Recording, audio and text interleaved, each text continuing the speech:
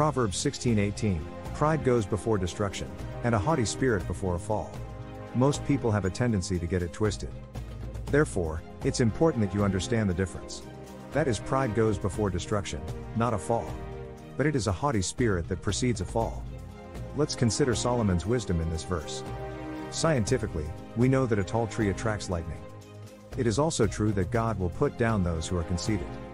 Therefore, take note of the Lord's words, "I hate pride and arrogance, corruption and perverse speech." Proverbs 8:13. In other words, when you are trying to stick out in the crowd because of your own ego, you are contributing to your own downfall and destruction.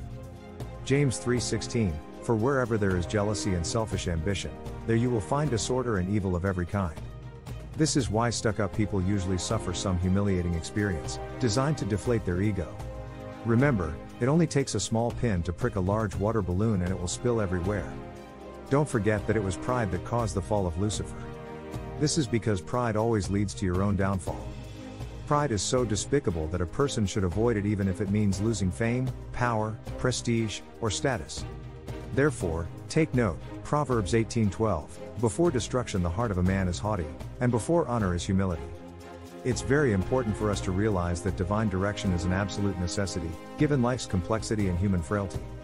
Because when we are left to our own devices, we cannot find the path in the light, let alone in the dark. Therefore, don't forget, Proverbs 29:23, a man's pride will bring him low, but the humble in spirit will retain honor. It is vital that everyone clearly understands that when we are reading the Word of God, we are privileged to witness a collection of profound comments on God's engagement in our daily lives and activities. God sees and has tremendous insights into everything concerning us. Whether it is intellectually, politically, socially, economically, militarily, and especially the spiritual honesty of His people. Just imagine how different life would be if we truly believed and understood what was really going on in the world around us. Please keep in mind that everything that goes on in our lives are all under the watchful eyes of the Lord. We could think of it as divine surveillance.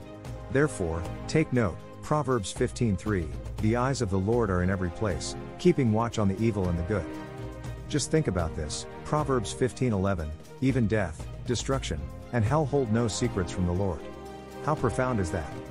With all of that being the case, how much more does He know the human heart? Therefore, we desperately need the Lord's help.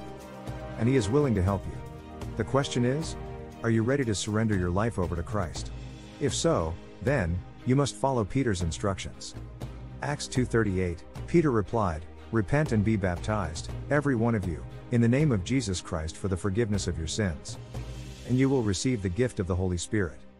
And the Lord will add you to His body, His family, which is the church according to Acts 2:47. Praising God and having favor with all the people. And the Lord added to the church daily those who were being saved. Please, be sure to invest in yourself by liking all videos, and share my videos with everyone that you know. I need your help. I need everyone to like, comment, follow and subscribe, so I can meet the requirements to go live. Please push the notification bell to be informed when I post content. I have some biblical content on the following 4 different platforms. But 100% of my content is on my YouTube channel. So, until next time. Take care.